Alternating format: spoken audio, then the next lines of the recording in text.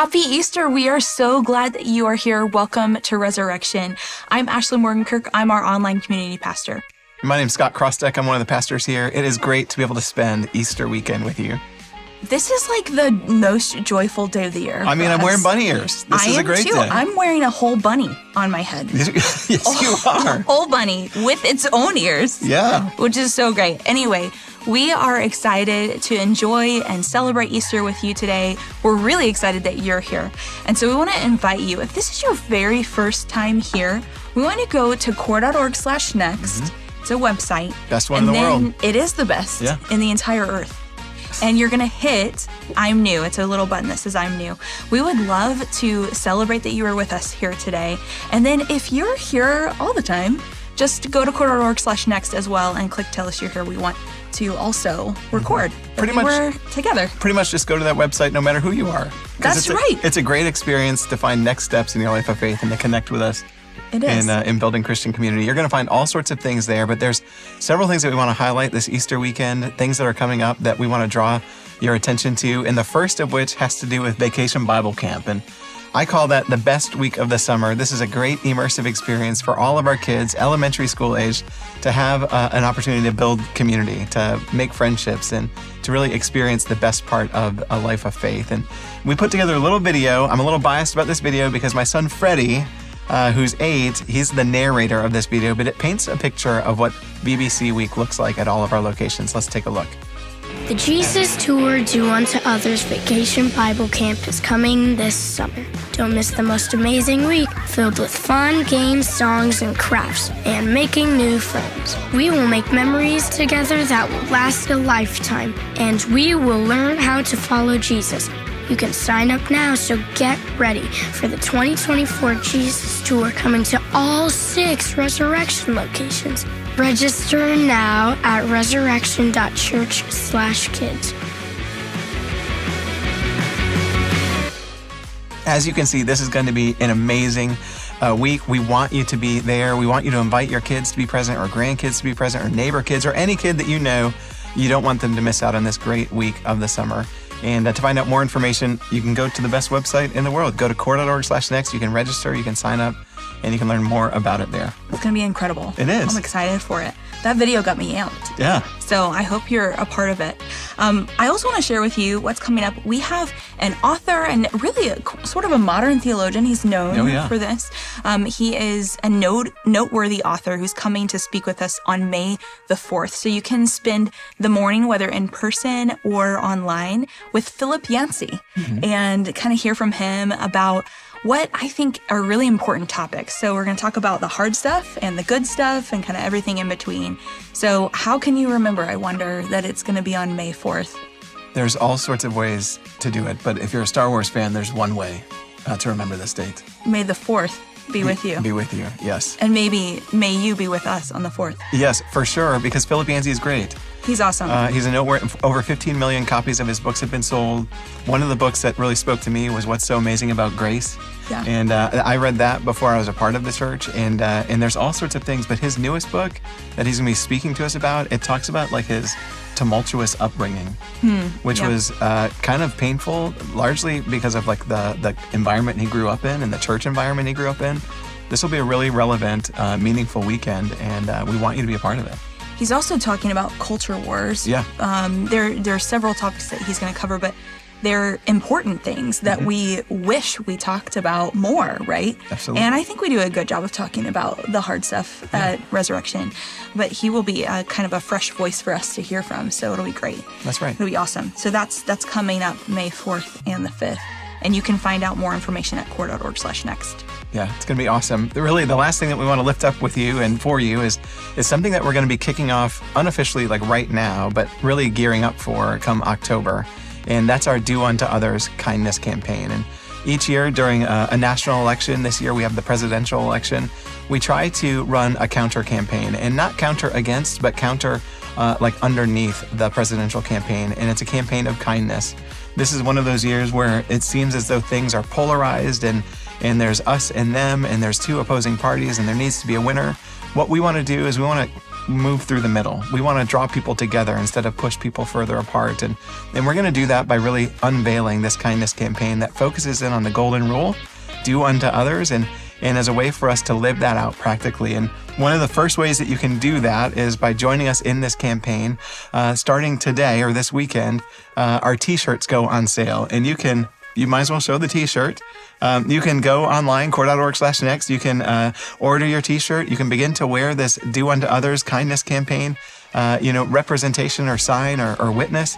And this is going to be a movement we anticipate that will go all across the country, even maybe internationally, but really focus more here during this national election year. And so we would love for you to participate. You can find out sizes and ranges for the whole family. And it's so cool. There's even I think baby sizes, which is kind of fun. And so that's amazing. So the whole family. Different colors. Yeah, different colors. Different placement of the heart. Mm-hmm. Yeah. And we have all sorts of resources that you can find to be a part of this. But in October, we're going to have a big public campaign, but this is the beginning of that starting this weekend. We would love for you to join us in that. Find out more information at core.org/next. It's time. It's time. We're here for the joy. We're here for the good news today that guides our faith. It's in our name, the resurrection today. So let's head into worship as we celebrate that.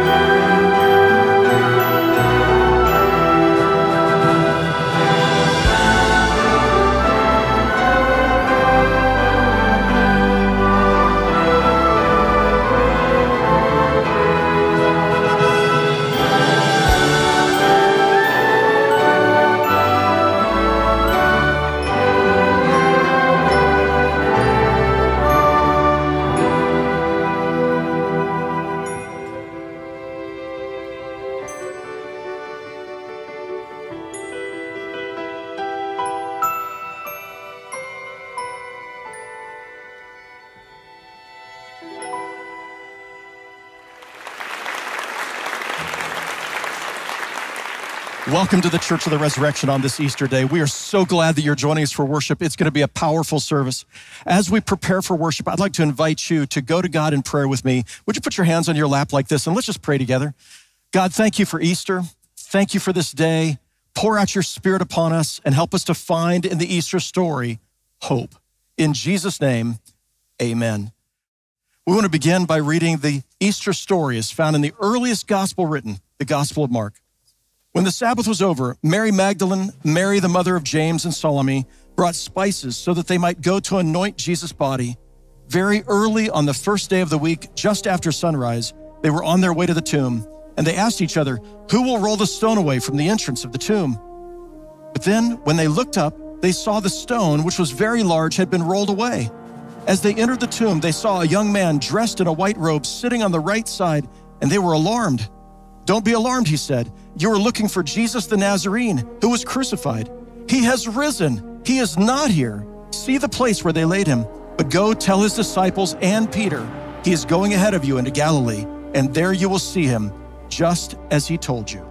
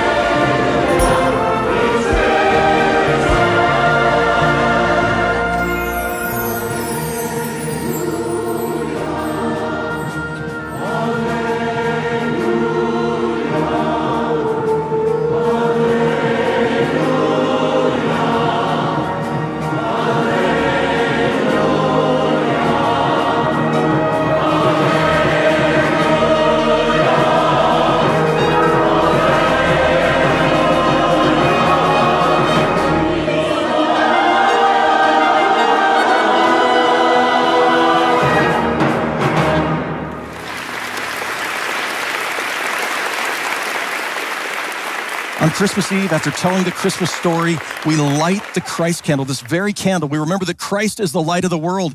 And then we sing Silent Night and Joy to the World, and we take our light into the world to push back the darkness. The last weekend on Palm Sunday, we ended the service in silence as we extinguished the candle. We remembered that Christ was crucified, dead, and buried. His life was ended, and we shrouded this candle in the shroud. But as we gather together today, we remember that was not the end of the story. We remove the shroud, and we remember the rest of the story. And we share together now in the Easter greeting that pastors, priests have led their congregations in for 2,000 years. On Easter morning, the priest or pastor will say, Christ is risen, and the people respond, he is risen indeed. And then a little louder, Christ is risen, and they shout a little louder, he is risen indeed. And then finally at the top of their lungs, Christ is risen, and they shout out, he is risen indeed. Wherever you are, I'd like to invite you to join us in this historic Easter greeting. Christ is risen. He is risen indeed. Christ is risen. He is risen indeed. Christ is risen. He is risen indeed. He is risen indeed.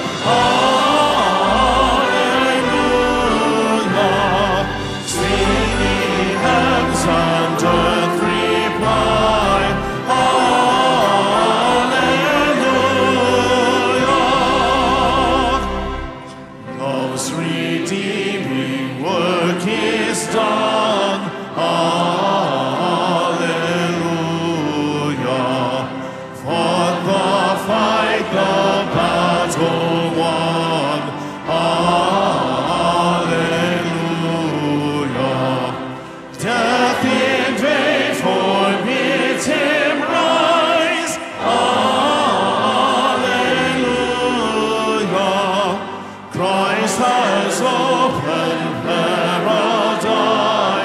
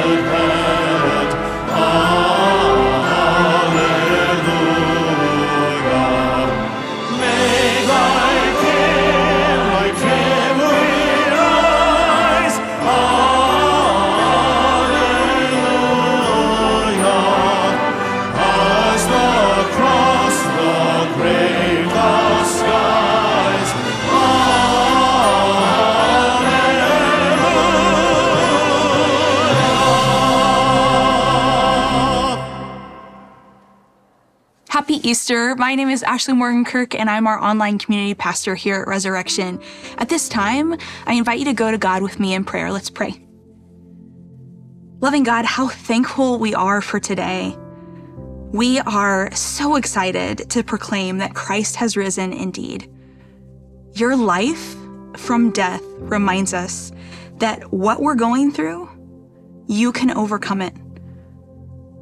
So God, we pray on this Easter day that you would strengthen our resolve, inspire us to seek to do your will. God, offer us your vision for what this world should look like so that we can see it as you see it.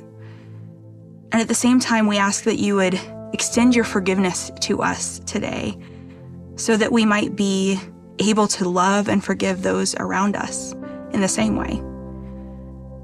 God, for all of the ways that we have fallen short, forgive us for what we wish we wouldn't have done, or even for the places that we didn't do anything and we could have. So God, we ask that you would hear us now as we pause for a moment of silent confession.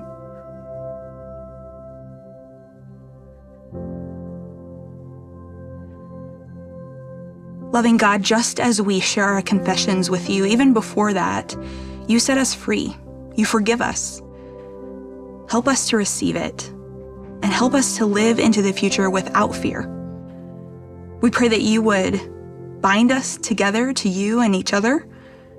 Help us to practice kindness towards our neighbors, whoever they may be. Inspire us to embody your justice for the oppressed and the marginalized in our communities. And keep us humble as we seek to build your kingdom just as you would have it one day be in heaven. So now, hear us as we pray that promise aloud, praying the prayer that you taught us. Our Father, who art in heaven, hallowed be thy name. Thy kingdom come, thy will be done, on earth as it is in heaven. Give us this day our daily bread, and forgive us our trespasses as we forgive those who trespass against us. And lead us, not into temptation, but deliver us from evil. For thine is the kingdom, and the power, and the glory forever. Amen. My name's Scott Crossdeck, and I'm one of the pastors here at Resurrection. And as we continue in worship today, I just want to take a quick moment to say once more, Happy Easter. Thanks for joining us today. It just means so much to us that you're here. And our hope is that you'll not only have an encounter with God, but that you'll get connected and be inspired to join us at this church in ways that you can live out your life of faith. And one of the ways that you can do that is by taking out your phone and letting us know that you're here. And we would invite you to use your phone to visit core.org/next. You could also use your phone to scan the QR code that's on the screen. But either way, click Tell Us You're Here and register your attendance. If this happens to be your first time worshiping with us, we want to make sure that you click the I'm New button in the top right-hand corner of that screen. And once you've done that, you can register your attendance, and then that will redirect you to core.org/next, where we just invite you to take a look around. You're going to find all sorts of ways to get plugged into our life, the life of this church. And there are a few things that I want to highlight for you now that you're going to find on core.org/next, starting with Vacation Bible Camp, or as I like to call it, the best week of the summer. To give you a glimpse of Vacation Bible Camp and what this week is like for you and for your kids, how you can get involved, we put together just a little video, so let's take a quick look. The Jesus Tour Do Unto Others Vacation Bible Camp is coming this summer. Don't miss the most amazing week filled with fun, games, songs, and crafts, and making new friends. We will make memories together that will last a lifetime, and we will learn how to follow Jesus. You can sign up now, so get ready for the 2024 Jesus Tour coming to all 6 Resurrection locations.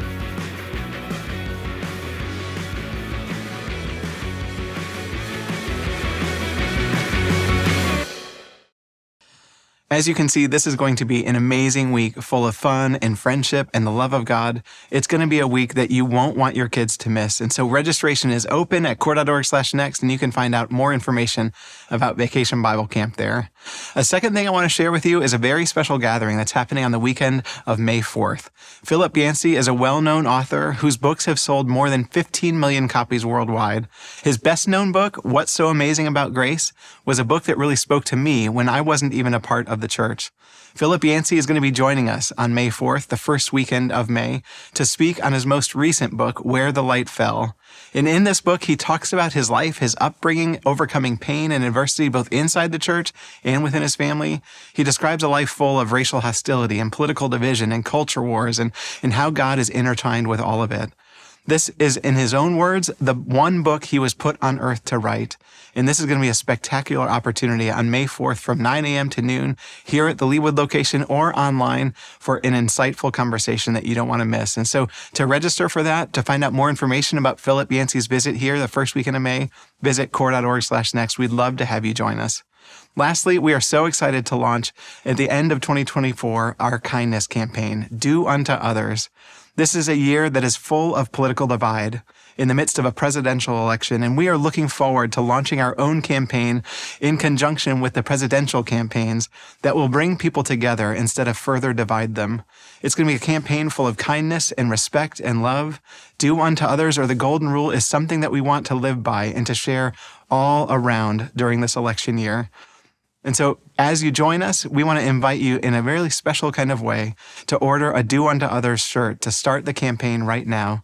You can view the designs about these t-shirts and learn more about the campaign there by going to core.org/next. We would love to have you join us in this kindness campaign. And now with all of that, let's continue in Easter worship. My name is Cheryl Jefferson Bell, and I serve as one of the pastors here at Resurrection. And as we continue in worship, I invite you to hear these words of Scripture. Our first passage today is from 1 Corinthians chapter 15. I passed on to you as most important what I also received. Christ died for our sins in line with the Scriptures. He was buried, and he rose on the third day in line with the Scriptures. He appeared to Peter, then to the 12, and then he appeared to more than 500 brothers and sisters at once. Most of them are still alive to this day, though some have died. Then he appeared to James, then to all the apostles, and last of all, he appeared to me. When this perishable body puts on imperishability, and this mortal body puts on immortality, then the saying that is written will be fulfilled. Death has been swallowed up in victory. And from Colossians chapter 3. Since then you have been raised with Christ. Set your hearts on things above. May God add a blessing to the reading, hearing, and understanding of Scripture. St. Paul is credited with writing 13 letters, the earliest documents of the New Testament. He penned some of the Bible's most powerful words, and also a few of its most confusing. Paul's letters had a profound impact on Christian theology and faith, and they continue to speak to us today. The significance of Jesus' life, death, and resurrection is revealed to us through the gospel according to Paul.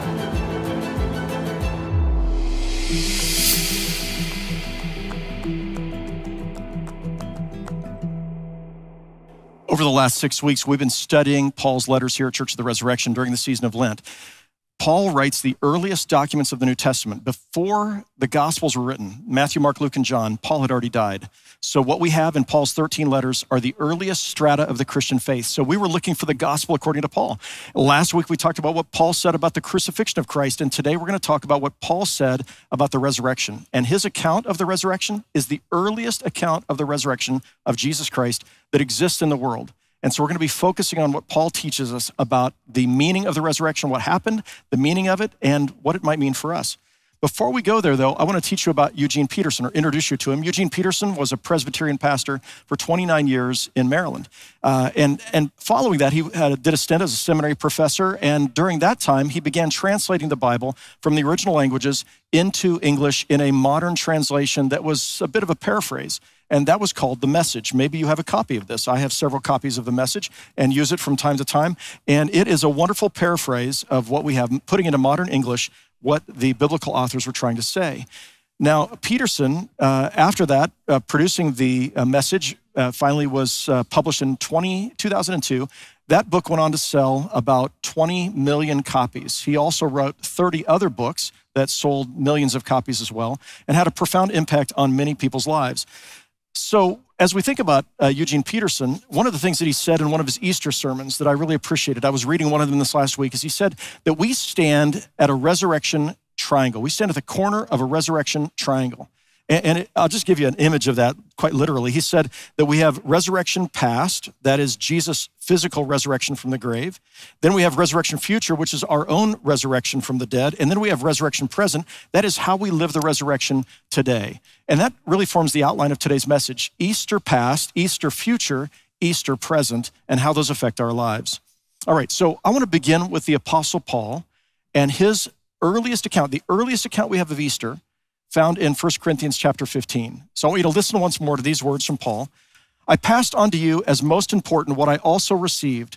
Christ died for our sins in line with the scriptures. He was buried and he rose on the third day in line with the scriptures. He appeared to Cephas, that is Peter, then to the 12, the other disciples. Then he appeared to more than 500 brothers and sisters at once. Most of them are still alive to this day. In essence, he's saying, go ask them. You can talk to them. They saw him alive, though some have died. Then he appeared to James, that is the brother of the Lord, and then to all the apostles, and last of all, he appeared to me.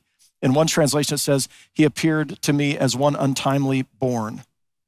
I want you to understand what Paul's saying here. By describing the 500 people who saw him and all the other people who saw him, he's saying this is a historical fact that once in all the history of the world, God raised someone from the dead. Now, it wasn't like Jesus in the Gospels resurrects 3 different people.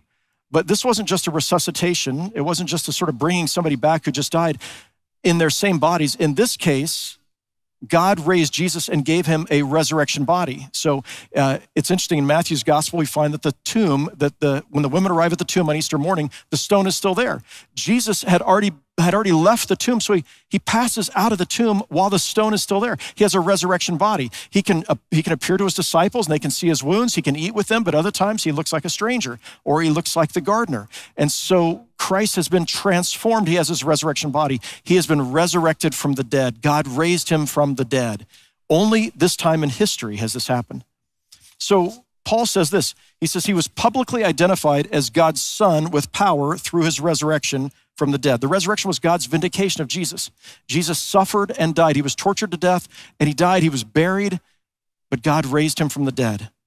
And here's what we learned last week, is the cross was God's word to the world, speaking to us about redemption. The resurrection of Jesus was God saying to the world something really clear, that evil and hate and sin and death and tragedy and pain and brokenness and darkness do not have the final word. That was the message of Easter. That's what Christ's resurrection was saying. And God intentionally wants this moment, Christ's resurrection in the past, to influence all the rest of human history. And this is why we say often here at Resurrection that because of Easter, the worst thing is never the last thing. That God has been definitive. He's been very clear that no matter how dark things are, the darkness will not overcome the light. And the worst thing isn't the last thing. All right, so how would you face death, the challenges and adversity of life, the struggles and all of the pain that happens in life? How would you face life, your daily life, if you knew that the worst thing was never the last thing? If you knew that the light could not be conquered by the darkness, if you knew that somehow in the end, God was going to redeem everything, how would you live your life? How would things be different if you knew that God would always in the end be victorious over anything else that comes? I think about the world we live in and the fears we have around politics or what happens around the world and terrorism and violence and bloodshed, all of these things.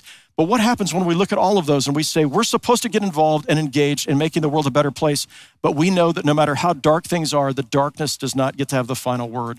How do we live differently? And the way we live differently is we live as people who have hope. I want to give you a silly illustration about this, but when you live knowing that everything's going to work out okay, it's way different. So we took our granddaughter Stella for her 10th birthday to Branson, Missouri. And it was spring break, and we had 4 nights with her in Branson. We went to Silver Dollar City one day. We got there early in the morning. Here's a picture of LaVon and me and Stella sitting in this giant rocking chair as you step into Silver Dollar City.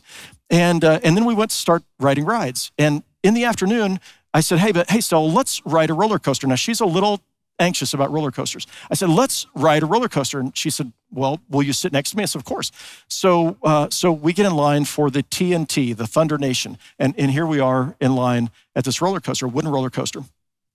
So she's, willing to get on, and we're smiling when we get on the carts, and then we start taking off, and she's a little scared. She's got a hold of my hand. She's got a hold, holding it real tight, and then we're each holding the bar with our other hand. I've got my left hand has her right hand. We're holding out of the bar with the outside hands, and we do it okay. I mean, we scream a little bit, and we shout when we're going around some of the curves and going really fast, but then we come to that giant hill. You know the kind of hill I'm talking about, like what you see in this video here. We start climbing this hill, and as we're climbing the hill, I look over at her, and there are tears welling up in her eyes. If she could have jumped off the roller coaster at that moment, she would have. She is terrified. I'm thinking, what a bad papa I am. My little granddaughter's terrified. I'm like, Stella, breathe. It's okay. It's okay. This roller coaster's not going to last forever. We're going to make it through. We aren't going to die. She's not sure. She is really, really, really scared. And we get up to the top, and I mean, I've got one hand wrapped around her. I'm holding her as tight as I can. Come on, honey, breathe. And I'm holding on to I can't hold on to the bar. I got to, she's got my hand. She's got a death grip on my hand. And I'm holding her tight just so she knows we're going to be okay. And we get up to the top of that hill, and, you take a little dive, and then all of a sudden we're plummeting down 66 miles an hour in a near sheer drop-off. And we're screaming as we're going down. And then we land at the platform. And when we get to the platform, I look over at her, no tears, and a little bit of joy. And I said, well, what'd you think? Do you want to do it again? I want to do it again. I said, what was the scariest part, Stella? And she said, it was going up the hill. That's how life often works. The scariest part is the anticipation of the terrible things that are going to happen. But what happens if you know that you're going to make it through? What happens once you've been through the roller coaster once and I can survive this. I'm not going to die on the coaster, and somehow it's going to be okay. And my papa's with me, and he's got a hold of me, and he's not going to let me go. I know it's going to be all right. That changes how you face life. I think about fear and the acronym for fear. You've heard this before, false events appearing real. And there's a lot of scary stuff that happens in this world, but what happens if you know that in the end, the light overcomes the darkness, life overcomes death, love overcomes hate? How do you live? And you live as people who have hope. All right, so that's resurrection past. So then we talk about resurrection future. And when we talk about resurrection future, we're talking about our own death and how we face death. And maybe it's how we face the death of people that we love. And one thing we know, none of us are getting out of this life alive, right? I mean, Paul says that when Christ returns, those who are still alive will be instantaneously transformed. Their bodies will be transformed into a resurrection body. But that may or may not happen in our lifetime. And it's been 2,000 years. And so most of us, we anticipate we're going to die in this life. We're not going to get out of this life alive. So we're all going to face death. How do we face death? What does that look like when we're facing death? And as I thought about this, I thought about the number of people that I have cared for as they were approaching death and the families that I've cared for. Being the pastor here for 34 years, I have been with people, preached the funerals of dozens of people who took their own lives. I have been with families whose children died in terrible illnesses or tragedies, teenagers who died in automobile accidents. I have cared for families in murders and even a murder-suicide. I mean, there's just so many of these kind of tragedies that have happened, young people and young adults. And looking at all of those, death is just a regular part of ministry, right? And every week here, we have 5 or 6, sometimes 7 or 8 people who die in the congregation. And everybody's lost somebody that they love. We all know the experience of death. We're all going to experience grief, and we're all going to face death on our own. And so one of the things that the resurrection is about, this is not even the main thing, but one of the things that Christ's resurrection is about is God's word to us that death is not the end, even for you.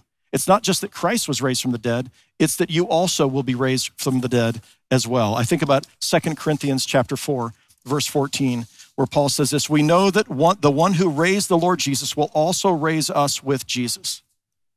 That is Paul's fundamental understanding of the promise of Christ's crucifixion and resurrection, is that because he lives, as Jesus said, we will live also. Now, I've known a lot of people who face death with fear. I mean, even if you're a Christian, there is sometimes an anxiety that comes with the unknown, with what you can't see on the other side. So I've known people who face death with fear, and my hope was to bring them some sense of peace.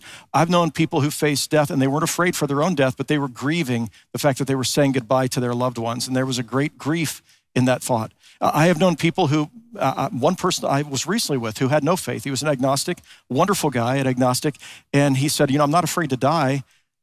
I just think life went by so fast. And what he had was a sort of resignation that this is just going to happen and there's nothing I can do about it.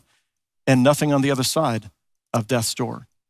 Well, all of those feelings may be normal feelings. They're a part of, whether you're a Christian or not, it's sometimes we feel resignation about death. Sometimes we feel grief or we feel great anxiety about death.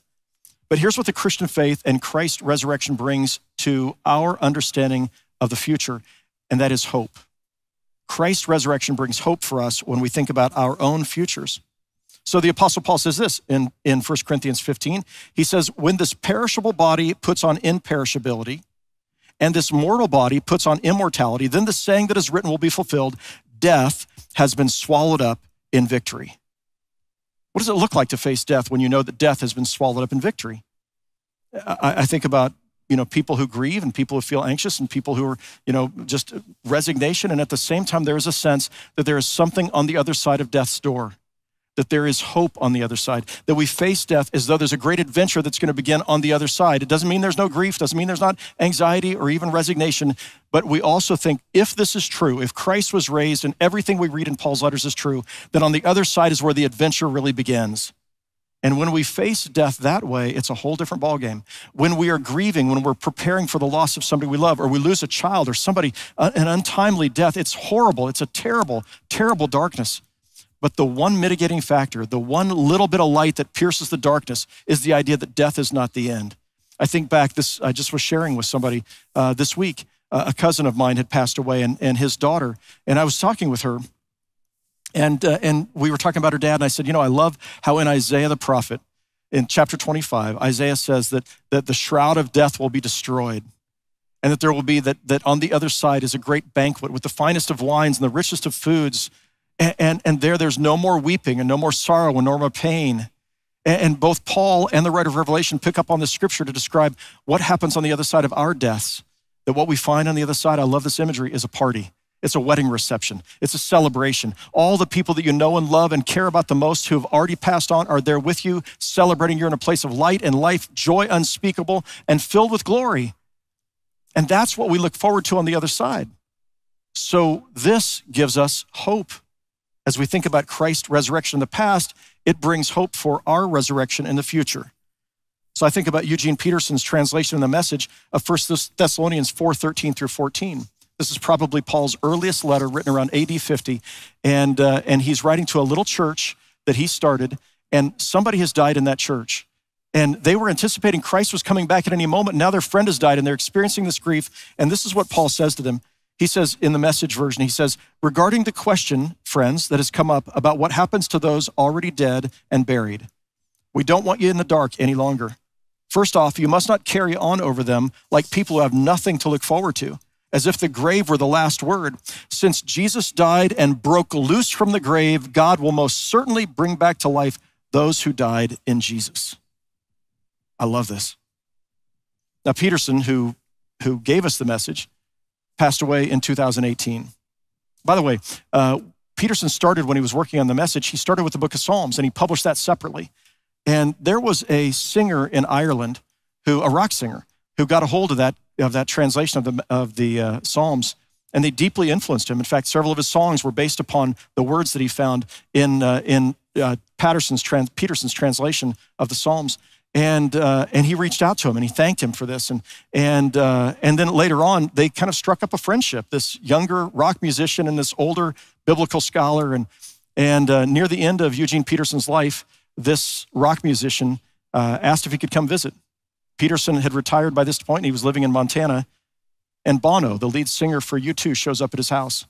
And here's a picture of them one afternoon as Peterson's talking about the Psalms, and they're talking about music and praise and life. And there's just this there's a wonderful interview you can watch online of these two talking with each other about the power of the Psalms. Anyway, Peterson, when he died, the day after he died, Bono stopped the concert wherever he was with U2, and they dedicated the next song to Eugene Peterson.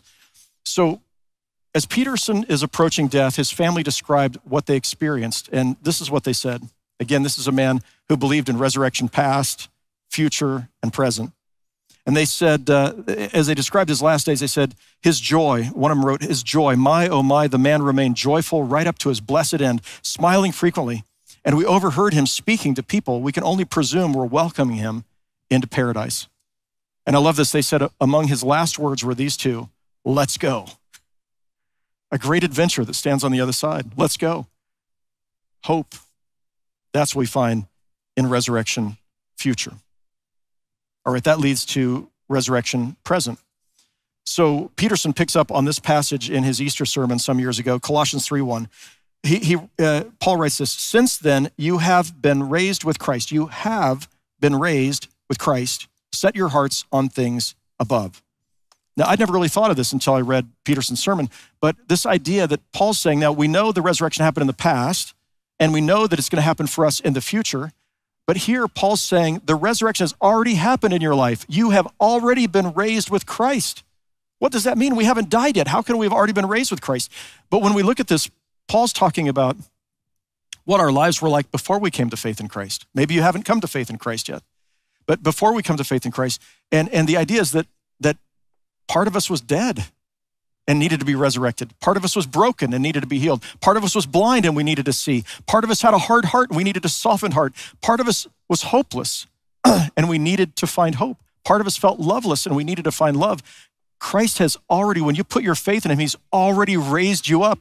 He's already given you a new beginning, a fresh start. You have been transformed by his resurrection today when you believe in it. So the Apostle Paul says this in Romans 10:9 and 10. He says, if you confess with your mouth, Jesus is Lord. That is, you say, Jesus is the master, the sovereign, the ruler in my life. If you confess with your mouth, Jesus is Lord, and in your heart you have faith that God raised him from the dead, you will be saved. It's interesting. He doesn't talk about anything else. He just says, confess that Jesus is Lord. You believe in your heart that God raised him from the dead, you will be saved. The word saved also means delivered. It can be translated delivered, rescued, helped. You're going to find your soul is rescued when you put your faith in Jesus, that God raised him from the dead. You come to believe this, it changes everything. It changed everything for Paul. It changes everything for us. It doesn't make everything perfect. We still go through hardship and adversity and difficulty. We just face it differently when we see it through the lens of the resurrection. Now, when I think about Paul and what he says about the resurrection, that leads to this big theme of hope. Over 60 times in Paul's letters, he talks about hope. I wish I had time to read every one of those passages to you today. I read them all this week. Hope. Hope is the result of believing that Jesus was raised from the dead, that God raised him from the dead. And hope changes us. And resurrection present is living as people who not only have hope, but who convey hope to other people. We begin to live in this life as though we see what the world is supposed to be like, and we're going to bring hope, and we're going to help transform the world around us. I was reminded as I was thinking about living with hope of a man named Benjamin Zander. Benjamin Zander is 85 years old, and he's still conducting the Boston Symphony. And when he got there, 3 decades ago, the symphony was bleeding red. It was in trouble, and the attendance was down, and he came in, he transformed, he turned it upside down. He revitalized the Boston Symphony. And then he began teaching leadership. He was teaching other symphony conductors how he did it. And I happened to see one of his early leadership lessons, and he was talking about the kind of symphony conductors that are out there in the world. And he said, today we recognize that only a small percentage of the population listen to classical music. And so that's kind of a downer for a lot of people. A lot of schools are no longer providing great classical music education. He said, it's easy to get depressed about this. And the numbers of attendance, at symphonies are going down. This is several decades ago. And he says, so there's 2 kinds of symphony conductors. And I want to show those to you. He says there are 2 kinds. One of those are downward spiral thinkers. They're people who always see the glass as 3/4 empty. They're people who complain and lament, and it feels good to complain sometimes. We all want to complain sometimes. And they're the ones who are saying, look, the schools don't provide a good education, and what's wrong with all these people listening to rock and roll music, and it's terrible, and woe is me, and we have no future in our industry. And he says, those kind of folks, people like to get together and they like to complain, but he said they never change anything. They never transform anything or make it better because they're just too busy complaining and seeing the world and the symphony world as 3/4 empty. So he said, but there's another kind of symphony conductor, and those kind of symphony conductors, they see the same circumstances, but they radiate possibility. They see all the ways in which things could be better. They say the same circumstances.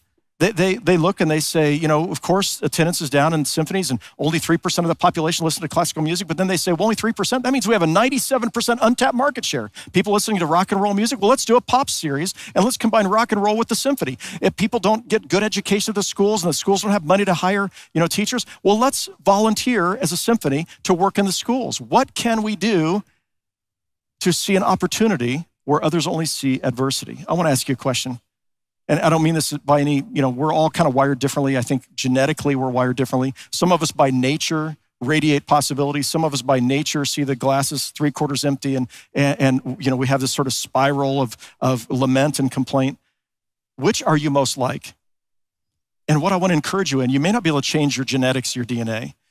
What you can change is inviting God to help you remember the resurrection every day. Like there is always hope, that there is nothing that can't be overcome with the presence and power of Christ. And if not in this life, in the next life. So I think about these words of the Apostle Paul. He captures this way. He thinks about life this way. So one of the most famous verses of Paul, Romans 8:28, in all things, God works together for good for those who love him and are called according to his purpose. What a powerful passage. It's sometimes quoted tritely, but really, no matter what happens, God doesn't cause everything to happen that happens. He doesn't cause all this suffering and terrible things, but put in God's hands, God has the capacity to force or bend something good, to wring something good out of the suffering, of the tragedy, the pain in this world. God does that, and he does it through us. I love what Paul says later in that same chapter. Nothing can separate us from the love of God in Christ Jesus our Lord. Not suffering, not pain, not adversity. Nothing can separate us from God's love in Christ Jesus our risen Lord.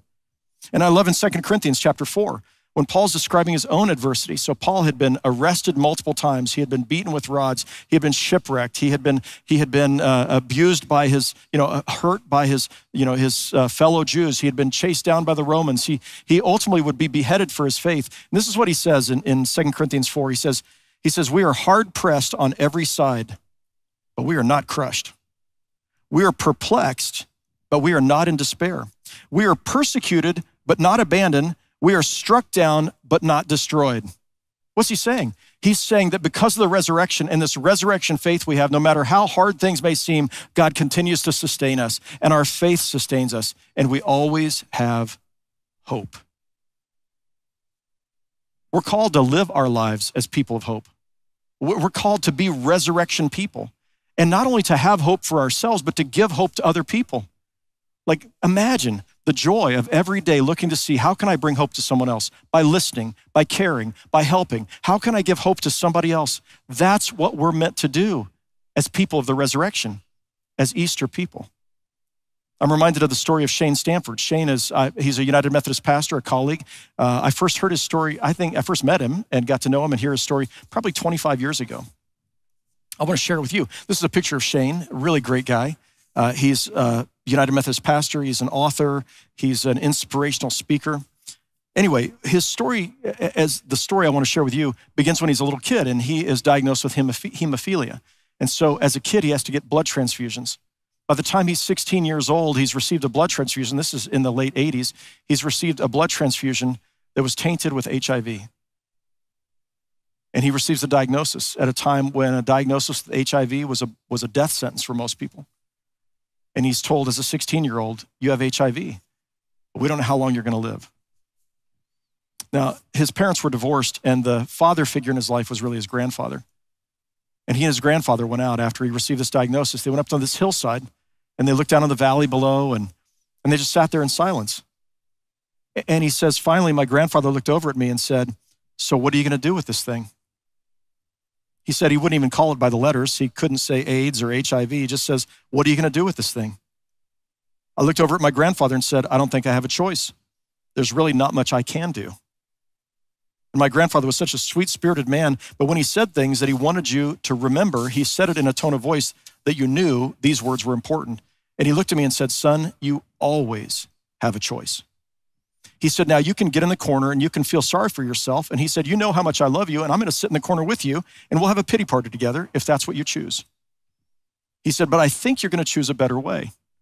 I think you're going to choose to make every day count. He said, no matter how many days you have, every day's going to matter. And he said, I can remember leaving that hillside thinking, that's what I want. I want every day to count. You see, Shane's grandfather gave him hope that day. He didn't, give him some Pollyanna answer. He just gave him hope that however many days you have, you can make it count. And that's what Shane did.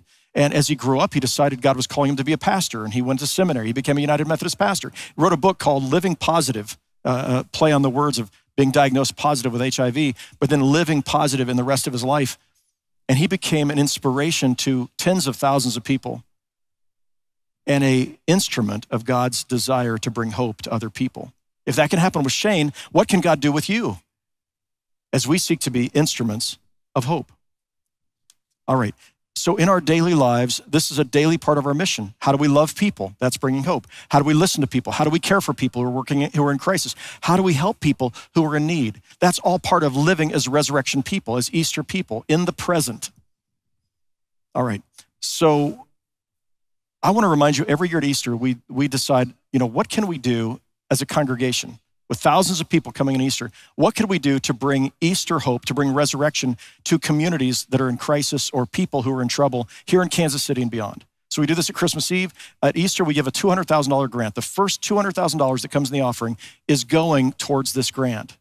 So this year, as we solicited grant applications, one rose to the top, and that was the Kansas City, Missouri Public School System has a program. It's in part funded by the federal government, but then they have parts of it that are not funded by the government or taxpayers, and this is to help homeless students.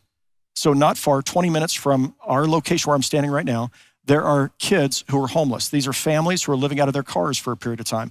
These are people who are moving from house to house to house and have no steady place to live and no steady address that they're going to be at. And these children often are left behind when it comes to school. They can't go to school here and then go there and then go there. Often these kids end up way behind when it comes to school and in an even deeper ditch than they were in before. And so the McKinney-Vento Act of the federal government is aimed at trying to make sure these kids can stay in school. So the grant was a request that came through Restart and the Kansas City, Missouri Public Schools, asking for funds to help provide to meet the financial needs, not only of the children, but of their families. And so I wanted you to hear just a little bit more about the attempt we're going to make at bringing resurrection hope to kids right here in Kansas City. Take a look. Homelessness disrupts education on a couple of different levels. You have your safety and security. It also messes with your social emotional learning. When you have all of these additional traumas that are coming to you as a child, your brain is already developing. And so how do you internalize that trauma? How do you move past that trauma? You kind of need some help to work through some things. I run our McKinney-Vento program, which we refer to as our Students in Transition program. And what we do is make sure that we're able to enroll our students into school immediately. We continue to foster great relationships with, CORE, as well as other partnerships such as Restart, so that we can help meet their most immediate needs, which is housing. Average family may have 2 to 3, sometimes 4. So the holistic approach that we take is that we want to get you enrolled in school, and then we sometimes have to maintain the household so that that child isn't worried about that parent and that parent isn't necessarily worried about that child, so they both can do what their respective jobs are. No matter where you came from or what you're struggling with, it takes a village to help you. And that's kind of like what we hear at Restart. One of our young ladies said, "Christina, I haven't missed any days in 2 weeks." And she said, and that's a big deal. And I'm starting to make friends. And she said, but I'm starting to understand my math. She was so proud of that. I had asked her, so you didn't have any friends prior to this? She said, I couldn't stay in school long enough. So that's amazing. She's actually growing in school and she has not been missing any days. Because it's not our will be done, but your will be done. And so we're going to tell you that, you know what? You may not have hope, but I got enough hope for the both of us. Just the fact that people have been sleeping outside for months or sleeping in their cars, just to know that they have a bed to sleep, that's just a symbol of hope.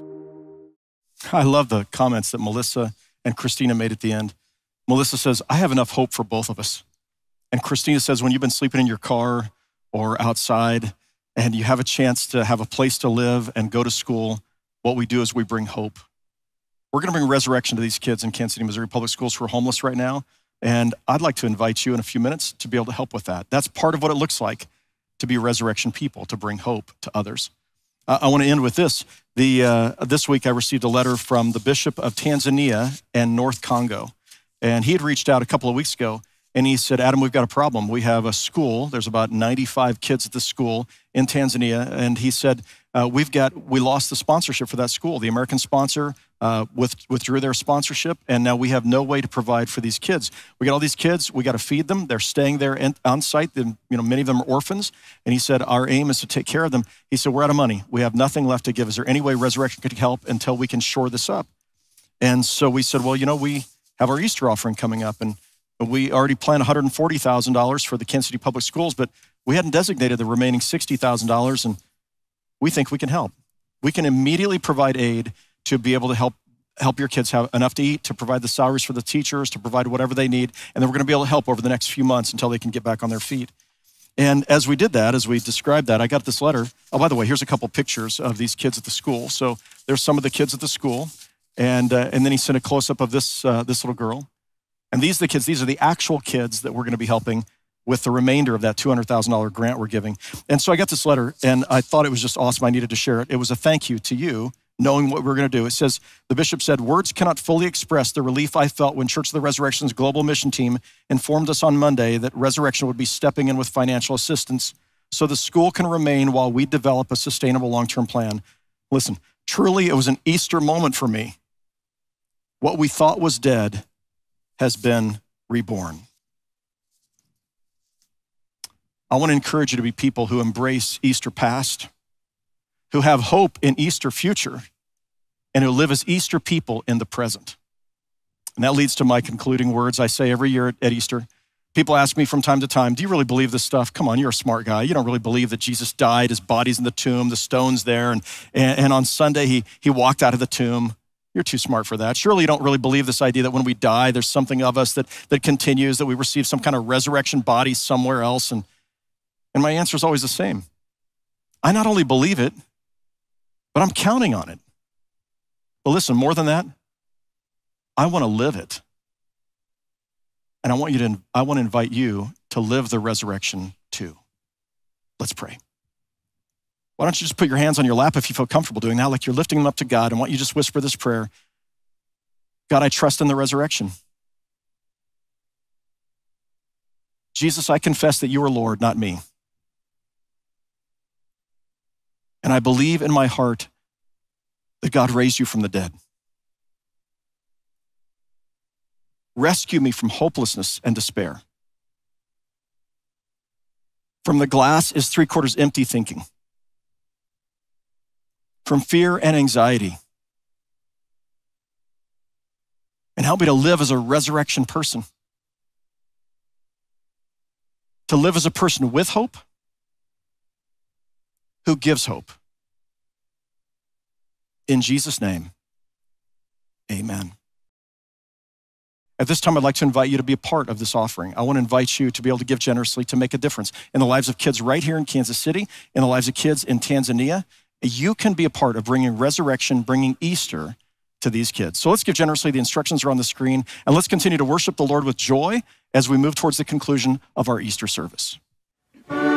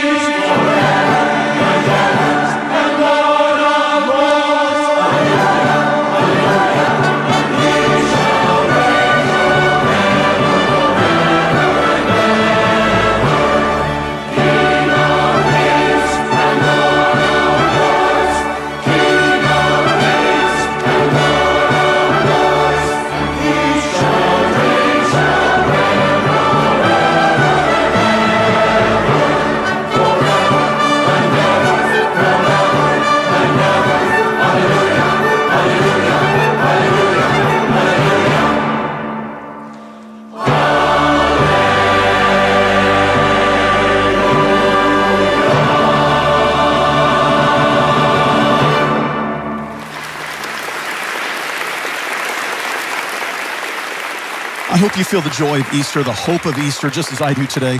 And as we conclude the service, I want to invite you to be back next week. If you don't have a church family, join us again next week. We're going to spend 3 weeks talking about what it looks like to restore faith. Maybe you saw the article in the news this last week that talked about how faith is on a decline across America. We're going to look at some of the reasons why, and then we're going to look at what an authentic, meaningful, life-changing faith looks like. We want you to be a part of this. Plan to join us next week. Here's a brief promo for the next series of messages. Take a look. Religion has seen a marked decline in recent years. To some, it feels irrelevant or hopelessly outdated and worn out, like an old piece of furniture to be discarded. What if the problem isn't faith, but the way it's been practiced? What if our faith is simply in need of restoration? In the process, we might find a meaningful, authentic, and compelling faith, one that enriches our lives and positively impacts our world. Join us beginning April 6th and 7th for a 3-week series of messages as we explore what it might look like to reconstruct and restore our faith. Join us next week as we kick off this important series of messages. Now, I want to invite you to bow for the benediction. Oh Lord, may the resurrection past, future, and present be our hope, and may we live as resurrection people, taking hope into the world. In Jesus' name, amen.